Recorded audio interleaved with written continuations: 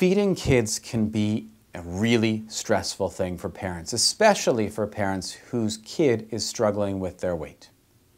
Part of our office's Family Reset program involves teaching parents how to feed their children. And here, I'm not talking about what foods to feed, although we do discuss that, of course, as well, but rather how to go about doing it in a way that doesn't lead to worsening problems. A lot of the approaches parents take with their kids are intuitive. They feel right. The "you can't have your dessert till you finish your vegetables" approach, it feels like the right thing to do, yet scientific studies have been done that prove that doing that over time does exactly the opposite of what you want.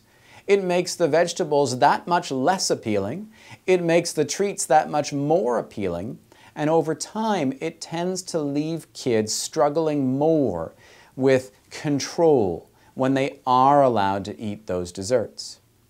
And so all this to say, there is good research to help support parents in teaching them the ways to feed kids that don't lead to conflict every night at the dinner table and do lead kids to have a greater chance at health and long-term success with their weight.